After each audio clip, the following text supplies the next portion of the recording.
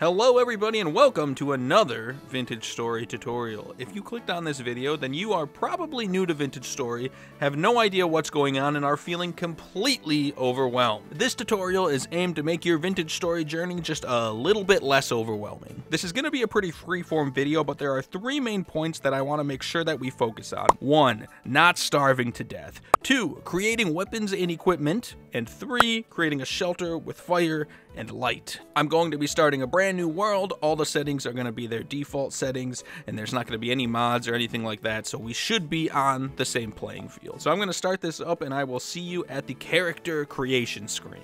And here we are! You're going to be greeted with a beautiful mug, similar to this one. They are randomly generated right out the gate, and quite frankly, this guy's speaking to me. It says his expression is very sad, but I'm not seeing it. I'm not seeing sadness in those eyes. I'm seeing a yearning for something more. Anyway, you can do whatever you want with your guy. The one thing I recommend is saxophone very low. You gotta do it, you know? Look at how we look dressed. Looking good. Looking dapper. We're gonna confirm. Then we're gonna be greeted with a bunch of classes. Again, I'm assuming it's your first time playing Vintage Story. Don't even worry about the rest of these. Just choose commoner. You can worry about the classes in the future. There's going to be enough that you have to do that we don't need that added class meta on top of everything. So let's get going.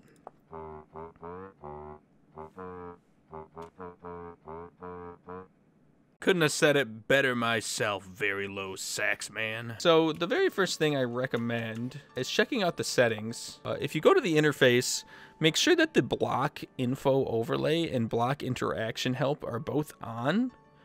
As well as the minimap. So the minimap's going to be this in the top right. These block info things are going to be, see how if I hover over this loose flint, then it shows that if you are holding it and then press left control and right click, you can nap with it. Otherwise, you can just right click to pick it up. Helpful if you are looking at something for the first time. Additionally, if I right click and pick it up, I'm going to have down here, if I hover over it with my mouse, a little tooltip that says what you can do with flint, which in this case can be napped into slightly better stone tools and weapons. And this is a great start. This is one of the things you're definitely going to want to be looking out for right out of the gate, is any flint stones, any flint stones that you may find on the ground. Because here, I'll show you. Once you have 2 or more flint, if you crouch, look at the ground, and right-click, then this menu is going to appear. You can create axes, hoes, knives, shovels, spears, and arrowheads in this napping menu. I recommend creating a knife first and foremost. So if we click on this, it's going to bring up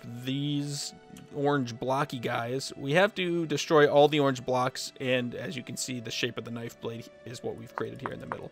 So if we go through and break all of these, one quick trick is that if you isolate any of these, they'll all disappear. So as soon as I break this, since these 3 rows are isolated, they'll break apart. Boom. So just focus on the center areas, and it'll speed up your crafting a lot. So we'll create a knife blade. I would also recommend creating an axe head, because we're going to want to chop down trees in order to make a fire for the night. And I'm not going to make it here, but I would also recommend a shovel if you want to build a little dirt hut. We might make one in a little bit, but we're going to wander around. We're going to keep looking for flint. We can't actually turn these into tools yet because we don't have any sticks. However, there's sticks all around us in these trees. So you can find sticks on the ground around trees sometimes. It looks like we don't really, maybe down there in the forest we could find some. Or you can find them in bushes, or you can just find them in the tree leaves. So if we look in these tree leaves, you can see that these are maple branchy leaves. It's those branchy leaves that you're looking for. And if you actually look in there, you can see that there's branches inside of these leaves. And if you break them, look at that, a stick drops. Once we have them, just like in Minecraft, we take that knife blade, we're going to put a stick on top of it, and we're going to create a knife. We're going to do the same for our axe head here. Now, unlike in Minecraft, you have a 3x3 crafting bench by default. You don't need to craft anything additional in order to create that. That is the one and only convenience that Vintage Story is going to give you over Minecraft. Everything else is going to kill you. So enjoy that. And yeah, over here we've got some berries. If we look at this green bar down here, this is your hunger bar. And once it reaches all the way down to the bottom, you're going to start starving to death. This red one is your HP bar. And when it reaches all the way to the bottom, you're going to die. So, what we can do is we can find berries, and this is a red currant berry. If we hover over it, we can see all sorts of information about it. Fresh for 2 days. That means after 2 days, they're going to spoil, and you will not be able to eat them. They will give you 80 sat. The hell does that mean? Well, the green bar is also referred to as satiation. So not necessarily a hunger bar, it's going to recover 80 satiation. And so as you could see, as I eat these, the green bar is continuing to rise. We are not going to starve to death today. Now, another thing I recommend, whenever you find berries early on, you can break them. Now, this is a flowering berry, but we can see that there are no berries on it and that it will ripen in 8 days. But it is a red currant bush, which is the same as this one, and so we're going to break this as well. We're not going to be sticking around for 8 days. Here's some cranberries. I recommend picking these, but sticking to a single berry bush to collect, simply because we have limited inventory space. I like the red currant bushes. If we look at these, cranberries only give 60 satiation, whereas red currants give 80. So cranberries are the worst of the berries. Take that however you will. If you can only find cranberries, it's certainly better than nothing. But I recommend any of the other berries if at all possible. And the currant variants are particularly useful because you can stack the bushes on top of one another to create a nice, convenient, and compact berry farm. If we look over here, we've got our first instance of wild crops. And in this case, we've got some rye. Rye is a type of grain that you will find. And if we hover over it, we can see that the growth stage of this is 6 out of 9. For this one, 6 out of 9. They look the same. This one looks a little different, and it's a growth stage of 8 out of 9. So still not fully grown. This is a fully grown piece of rye. Growth stage 9 out of 9, and if we break this, it will give us some rye grain. Break any of these other ones, and you won't get any rye grain. But you may get rye seeds. So if I break this, there's the grain. So we got some rye grain, we got some rye seeds. We can eat the grain for 60 satiation, and it goes into the food category grain as opposed to our berries, which are food category fruit. I recommend not eating the grain and saving it for making bread in the future, only because 60 satiation really isn't a lot. You won't be able to make bread for a while, but you might as well save it up as you're exploring out here for now. And even though this is 8 out of 9, we're not coming back here. So let's just break it and hope we get some seeds from it. Seeds. We got seeds from all of them. That is not always the case. But we did in this case. So when we actually create a shelter, we'll be able to plant those in the future and make a rye farm. So one thing you're going to start to notice is that your inventory is filling up very quick. Now there are things that we can do early on to give us more storage. And the crop that we are looking for is right down there. It's cattails. This might hurt. Nope. We're good. These guys. So these are cattails. Everybody knows what a cattail is, right? At least here in the Midwest of America, we certainly do. If you break these with your hand, it'll take a little bit, but you will get a cattail. However, you can break them quicker with a knife. Yeah, like so. And you'll see that the root remains. You can also harvest the root with your knife. Now, I don't have enough storage space for this, but this is what the root looks like. And you can use this to cook into food once we have a campfire. Or you can replant them back at your home base, which I would recommend if you don't have any around you. It's just an easy way to get cattails. You can never have enough cattails in the early game. You're going to use them for all kinds of things. Look at more rye. So pick up any sticks you find, pick up any flint you find. And the third thing I would recommend is harvest a bunch of cattails with your knife. All right, so I was actually only able to get 33, but this is enough for me to display the point I was trying to make, which is if you open up your crafting table and you place the cattails in a U shape with 10 of them, 2 in each stack, you will create a hand basket. Take this hand basket, place it down here in these little basket slots, and you will see that 3 additional slots have appeared in your inventory. It allows you to carry, obviously, a whole lot more, probably about double. Is that right? 1, 2, 3, 4, 5, 6, 7, 8, 9, 10. More than double what you start with. So this is one reason why cattails are so incredibly important. So I've gathered 24 cattails. And if we take them and open up the crafting bench and we put them similar to how we would create a chest in Minecraft, look at that. We can create a reed chest, which has a maximum storage slots of 8. So these don't go in the basket slots like the basket did. However, you can place it on the ground and you can open it up. And look at that. You've got a basket that you can place contents in.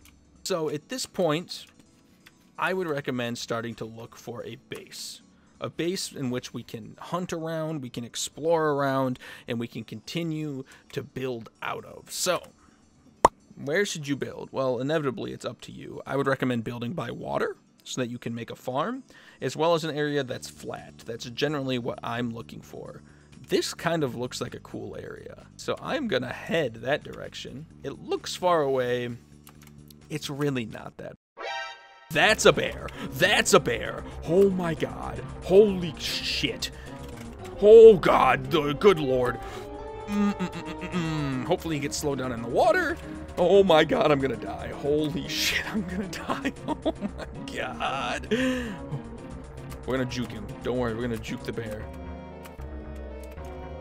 You gotta jump. You gotta be very careful. Surely he's not following me anymore. Holy fuck. Oh my god. Yeah, so that's some of the fun. Bears will kill you. They will maul you to death. And they are faster than you. So that water, I think, was very important in slowing him down. Look at this. This is the area I was talking about. And it's as beautiful as I could have hoped for. It doesn't have a ton of ferns. Like over here, that's kind of gross looking. We've just got dry grass, which is going to be very useful.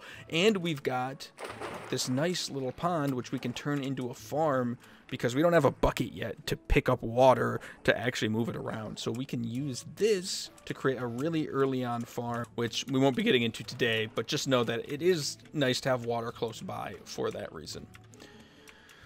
So we have an axe, we have a knife, we have a place for a base, and it's starting to get nighttime. I would recommend breaking some trees with the axe.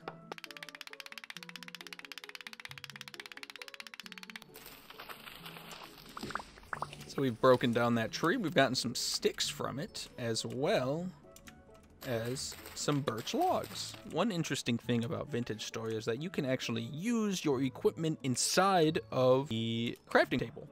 So, in order to make firewood, which we need to make a fire, we can take these birch logs, we can put the axe on top of them, and we can turn them into firewood. 28 pieces of firewood sounds good to me. If we use a knife on grass, we will get dry grass. If we then take that dry grass and we crouch and right-click, similar to how we did the napping, it will create this little fire pit in construction.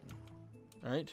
And so then if we take the firewood that we created, and right-click, bada bing, we've got a fire pit cold.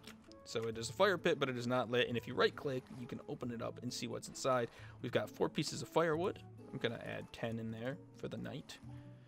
We will go through it pretty quick. And it is currently not lit at all. So how do we light it? Well, we have everything we need. Dry grass takes 1 piece of dry grass and 2 sticks. And you have to do it in this pattern. So I often get it confused and think it can go this way, but it simply can't. It has to be top left dry grass, sticks on each corner. And that'll create a fire starter. Additionally, if you take a stick and just put it under dry grass, you can create a torch. You can also do this with cattails. I don't have any, unfortunately, but just know that you can swap out the dry grass with cattails, and you'll be good to go. With the fire starter in hand, it is getting dark, so this is perfect timing. If we crouch and right-click on our fire, we're going to start attempting to light this thing. Here we are. Look at this. It's a lit fire pit. Yeah. This is a nice little area, aside from the wolves and the bears and the raccoons. I see you over there. I see you over there, buddy. And night is falling. And when night falls, you know what that means. It means the boys are coming out. Now, hopefully, with a bit of luck, we'll be safe here. Unless they come over and tear me from limb to limb in the middle of the night. But, you know, that's the risk we take. I'm going to recommend making a dirt hut. Now, you can make one by clearly just punching dirt. Or, better yet, you can make a shovel. Make a shovel head. And you are now a proud owner of a shovel. And you can use this shovel to dig dirt just a little bit faster.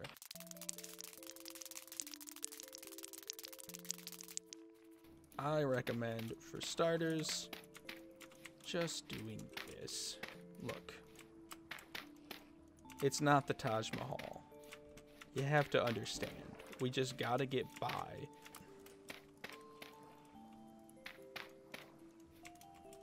And, just like that, this is our home. Now I'll teach you some things. Some fun little ditties. A torch. The most basic form of light. We made it. Now we need to light it. In order to light it, there's a few things you can do. You can place it on the ground and take the fire starter to it. That'll light it, right? So that's one way, and you can pick it up. You don't need to do that every time, though. We can just crouch in front of a campfire, right-click, and bada bing, bada boom. We've got a lit torch that way as well. You can place it on a wall. This is our little hut. We're looking good. We've got some light in here. This torch will go out in 2 days if it just sits on this wall. It will burn out, and that's the end of it. If it rains, that will also make it go out. So that's where we built the roof. We can also hold it, and if we press X on the keyboard, flip it to the other hand. So we can now hold a shovel and a torch. However, very important piece here is that if you hold the torch in the left hand, it will consume more hunger. The hunger rate here you can see is at 100%. However, when I switch the torch into the other hand, it goes up to 120%. And I have used all my berries, and I am looking like I'm gonna starve. So we need to conserve as much energy as we can. We've eaten very little today. However, we did get these cattail roots earlier that I was telling you about, and we can cook those up, and we can eat them. Alternatively, if we don't want to eat them, you can also plant them, which is very useful. And you're going to need a lot of them as you continue to expand. So, saying that I choose to eat them over plant them, not the best choice. However, in this case, I think it's warranted. So I want to take a moment and show you a little something something. If you press G, you'll sit down in front of the fire. This is a good way to conserve energy. You will use less energy while sitting, as opposed to standing or obviously running around, doing all of that. So sitting in front of the fire, staying warm. This is a great opportunity to talk about dieting. So there's the nutrition area here. If you press C, it'll take you into the character menu, and you will see all these bars over here on the right. Each of them, when filled all the way up, will provide 2.5 additional HP. So I would recommend focusing on fruit, vegetable, and protein in the early game, trying to rotate between those three. You can get protein from small animals or fish, fruit from berries, and vegetables from mushrooms or wild crops. And in the early game, that's just the easiest way to improve survivability. And with that, the sun has set, the fire is blazing, and it's looking pretty peaceful out here on the open plains tonight. So I'm going to end this tutorial here. But there are, of course, more fundamentals to learn, and if you're interested in learning more, please check out my other video, Surviving Your Second Day. And one last parting gift before I go. If in your world, the boys come out to party at night, and you'll know if they do, just hide in your hut, and it'll all blow over in the morning. Thank you so much for watching, and I will see you in the next one.